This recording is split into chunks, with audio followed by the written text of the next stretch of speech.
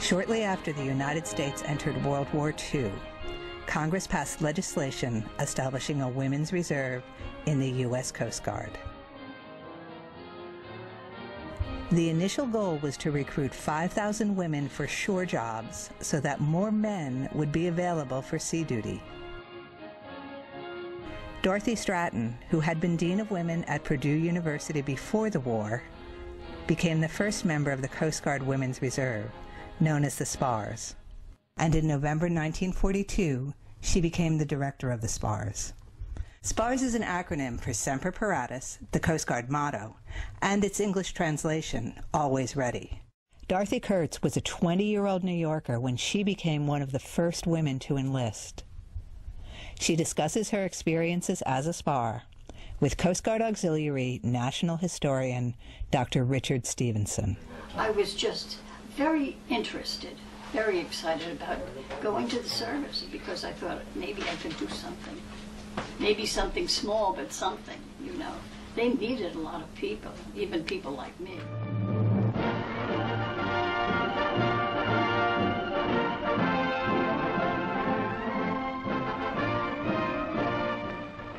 Yes, the SPARs have a job to do too.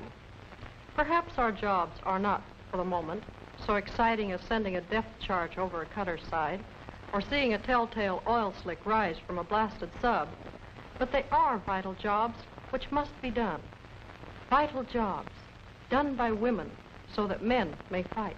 I was working for the New York Life Insurance Company at that time, and when they had made the plea for people to go into the service, because we had no men in our family that were eligible, we all had to do our part. And every family was the same, not just our family. So when I broached the subject to my mother and father, they were receptive, but they were a little bit apprehensive, I think, because that meant being away from home. We were all very sheltered of all those years. But they agreed, and they had to give me permission. They had to sign a permission slip because I was 20. And we were the first group in Hunter College, and we were a very sad-looking group. We all had our civilian clothes, and we didn't have our uniforms or anything, and we were cold. And everybody was so unused to being in the service. We had Navy chiefs drilling us, and the poor souls, I often wondered when we were out of step what they would have said to men that they didn't say to us. They taught us the Coast Guard way about discipline and the rates, the ranks, and the different areas that we might be able to go into. We had to take tests, and then finally, after about 4 weeks, and we passed the test, they would send us to the different schools. So I happened to go to Indiana University to learn Navy accounting. That was very interesting. So then we graduated, and we were sent to permanent offices. I came to 42 Broadway, which was not much of a different change from where I had worked. That was co-ed, but we didn't run into any resentment. When we went into the office, they treated us as though we were their sisters or cousins, family members, which I found later on wasn't true of the other services. We were introduced to their wives, their girlfriends, and we attended their weddings. We went every place together. We had a good baseball team, and they coached us, you know, and we really had an extraordinary experience. Dorothy Stratton was very anxious to let Admiral Washi at the time understand that women could do a lot of different jobs that were not acceptable before, and they were very unusual jobs, and they patrolled, and they were on shore duty looking for submarines, German submarines, and they were radio men and things like that, and they really did contribute a great deal. One of the waves that is currently in our Venice organization, the Dolphins, helped break the Japanese code, which I think is the most extraordinary kind of history.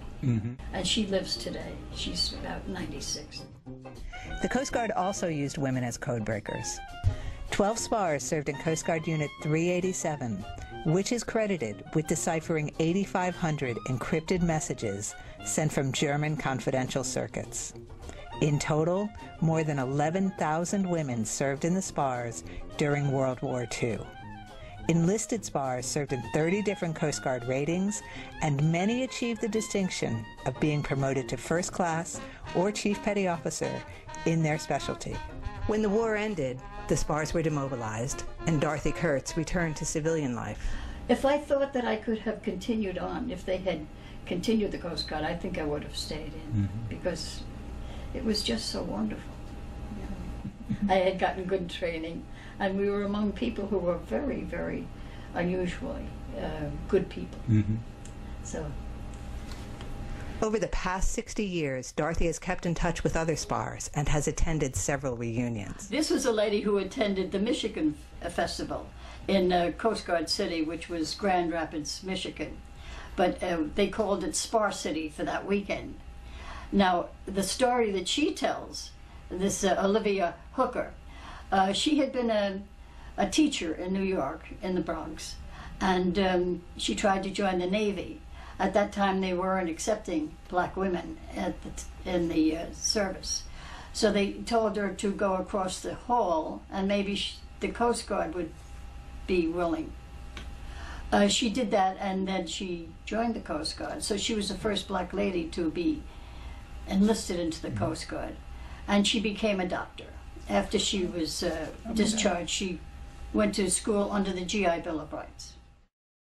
When we went out to Michigan as well as to Mississippi, and some of the admirals came up to us and congratulated us. We weren't accustomed to that kind of greeting, you know, and they stayed with us a long time, and they seemed to be interested in our lives, and we're more interested in their lives because they had such high ranks, you know.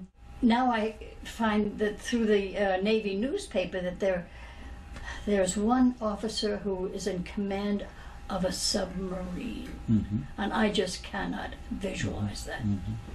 So it's just amazing. Now on this cutter, the Coast Guard cutter named after our commanding officer, who was Dorothy Stratton, 20% of the crew is going to be women.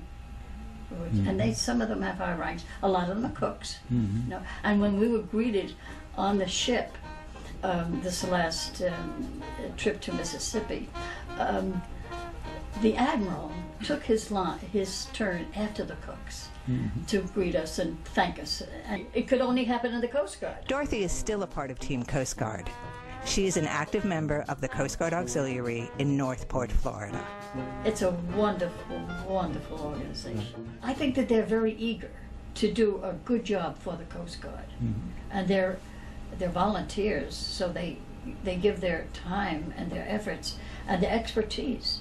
You know? And when we have our different festivals, they try to engage the youngsters in the environmental area on tossing things into the water and how long it would take for them to be those things to just dissolve in the water. And it makes them think. We have a lot of very patriotic youngsters, so they're going to be good citizens later on. Maybe they'll join the auxiliary. The Coast Guard recently named one of its national security cutters in honor of SPAR's founder, Dorothy Stratton. On March 31st, 2012, First Lady Michelle Obama commissioned the Stratton. Dorothy Kurtz and 40 other SPARs who attended the ceremony were honored for their service during the Second World War.